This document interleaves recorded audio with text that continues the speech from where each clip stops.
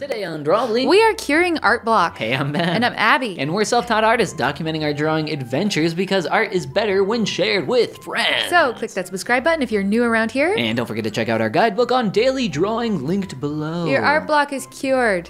Congratulations. Wow, you've done it. Thank you. We've done it. We've done it. Ben, how have we done it? Because I'm actually walking into this totally blind and I was told to say we are curing art block. Yeah, because we're going to cure art block right now with all these sketches that I made. Ah, are they going to inspire people to draw and like feel like they want to draw because they're seeing you draw and it looks like fun? Maybe. I think that sounds good. The cheeky grin on your face, like maybe. Starting off with this sketch here, which you liked a lot, and I liked a lot too. Yeah. I have definitely leveled up my lines lately. Absolutely. Still very chicken scratchy, I will say, but I feel like I have made one particular breakthrough about line weight recently that I'm very happy to show off in this drawing right here. Oh, it's just something I've mentioned once before, I think, where instead of, in the past, I used to start with really thick lines because I couldn't see my lines very well, or I just didn't know that this was a bad thing, and I would just have all these thick lines everywhere. But instead, by starting with thin lines, I can now build thick lines on top, like what I'm doing right now. So it's like, save the thick lines for the end, where you can, like, you know, indicate shadows or like the overlap of the chin on the neck, or like a darker area like the gap between the lips, and save the thin lines for, or not save, but start with the thin lines that can just kind of go everywhere. I like it. I like it. Did you learn that from a specific artist? I think you mentioned you were maybe Loish? That is something she has said before. I might have said that, but it's something, you know, it's one of those things that you hear, you know, maybe a million times, but not until you like go through the repetition do you fully understand. But that is true for many things I have found in art. And the best way to learn those things is purely by repetition, doing the thing a lot. 100%. And the best way to do the thing a lot is to find the thing that you like doing and do that. And you like portraits. Yeah, I like drawing faces a lot more than drawing full bodies. The same thing is true for sculpting. I greatly prefer sculpting faces over sculpting full bodies. But you're so good at full bodies too. I still remember this Spider-Gwen sculpt you did. Oh, yeah, that was a fun one. Yeah, and you sculpted parts of her like without reference. You're like, I just know how this looks back here in the back, in the back muscles and what those do. And I was just like, oh my gosh, this is amazing.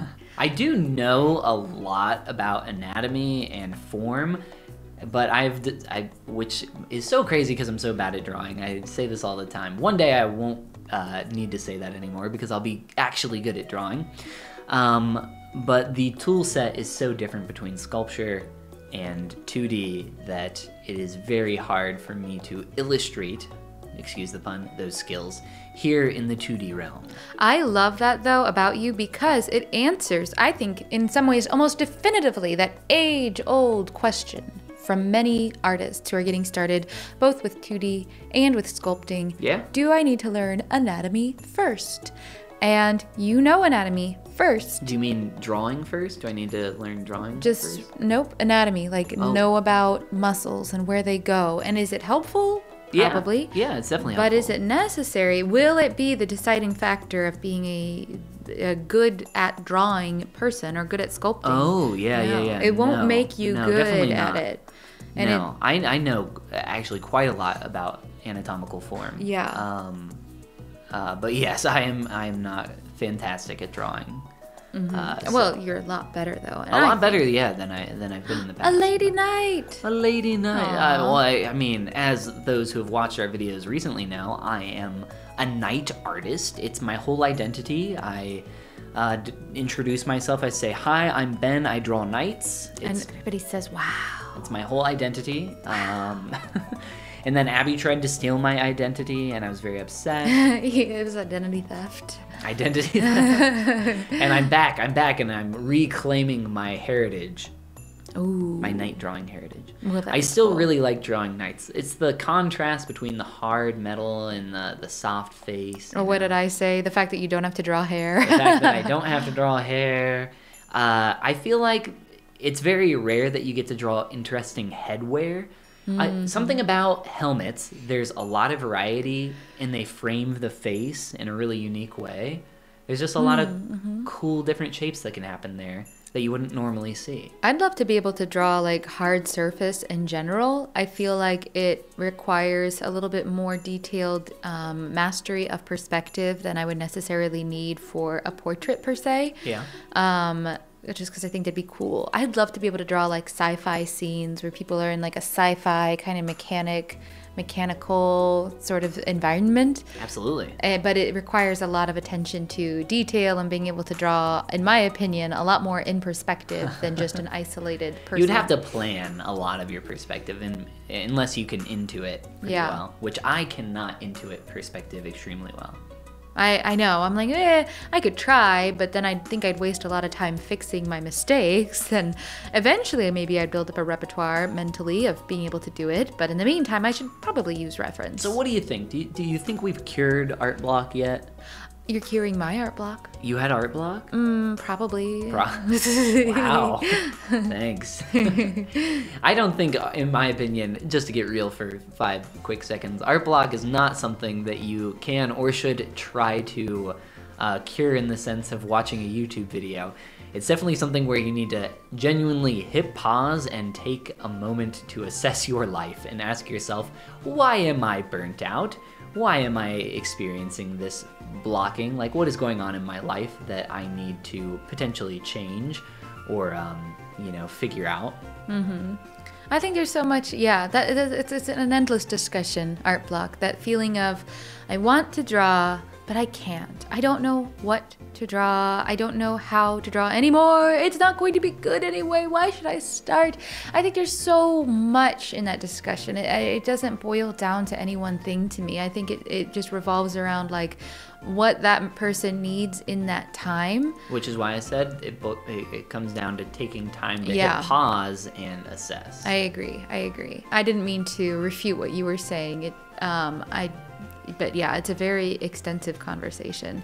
That is a conversation had across many, many industries. Experience like burnout. Yeah. Healthcare, for one, that's always a topic. It's like, why are y'all burnt out? And I've got some different answers for that one. But because you don't pay us enough and we work insane hours. And very, very hard and do very, very hard work that's very emotionally taxing. Absolutely. But a lot of nurse literature is like, here's why you should care more and put all your feelings into every patient. And I'm like, as a newer nurse, I remember thinking like, if I put all my feelings into patients, I will have nothing left. There will be nothing left for me to give to the rest of the world at all. I've said this many times, and I think I've said it many times on Drawbli. I could never do what you do. Yeah, it's become easier the longer I've done it, and I've come to appreciate it far more as I've done it longer. Did you see what I did, by the way? You added a thicker line pass. I like that. I like that. And look at these lines. A lot of them have a long, distinct flow to them, which is what I mean when I say like, I challenge you to divest yourself from as much of the scratchiness. But everybody's got their own style. I will not divest myself, and I'm not sure if that's a word. Might even be the right word. It is a word, but I might be using it incorrectly. I will not diverge myself from my terrible lines. I almost want to diverge, but I almost felt like divest was still a good one there. Let's look up some other die words while we're here. Die hard. Die hard. I will not die hard here. This reminds me, or that portrait reminded me of how with Ken Liu's sketches that I copied, like having a big dark area, just as that almost becomes a rest area. Yeah. This is such a cool reference. Very. This is actually the first one that I did from this drawing session, but it was not great because it was the first one I did, so I kind of threw it on here at the end. I like this one. I've seen the finished result on this one, and I think it reads like very dimensional, like it's coming towards you. It was an Abby style where I went printer style instead of like starting with the whole proportional thing. That's because sweet. I didn't know if I was gonna do the whole thing. I just liked that eye, so I was like, ooh, I'll start with the eye. Yeah. And then I kind of just continued for That's that. how art should be. You're like, I like a couple things in this. I'm going to draw those really well. Phone in the rest. And then just say, man, those are my areas of focus. Oh, Everything yeah, else is okay. meant to be like blurry. You know, we don't want to distract from the great areas of focus. Wow. Yeah. See, draw what you want. Calling out artists pretty hard and here. then the rest is just like not the area of focus, okay? And maybe this is actually the last one. I thought that last one was the last one. That's okay. Yeah, I mean, you have done so much drawing. I have to give it to you. You have been like, you probably draw like almost every day for realsies. Maybe not while we were in Japan. Not when we were on vacay, but I a do different thing. normally try to draw every day. Yeah. I don't genuinely draw every single day, and I don't think that that's like necessarily a good goal because, you know, life gets in the way. You have to be accepting of that. Yeah, and you that's have to something we even talk accept about. that you're gonna have failures. Yeah, and be welcoming of those failures. I mean, part of developing a lifelong and really strong habit is being welcoming and kind to yourself about when you have failures, and not because if you aren't, those failures are going to derail your progress so much if you don't allow yourself to like just be like, it's okay if I miss a day. And that's something we even talk about in our guidebook, How to Easily Draw Every Day, is about like accepting and embracing the days where you don't. Because that's the truth about it is, you know, there's things we want to be able to do every day and we can't necessarily. Oh my gosh, your sketches are cool. And I like them with the green a lot. Thank you. I like that green quite a bit. That's a cool shade. And if you want to be a cool shade, click that like and subscribe button and check out our guidebook that Abby just talked at length about, How to Easily Draw Every Day, at the link below in the description. And share your work on Instagram with hashtag Drawbli because drawing is better with friends and people to look at it. And this is the part where we say Goodbye. Goomba. Should we go do our daily drawing now Our daily drawing? at Starbucks? I mean, you know I'm always down. I know you are and I am, so let's do it.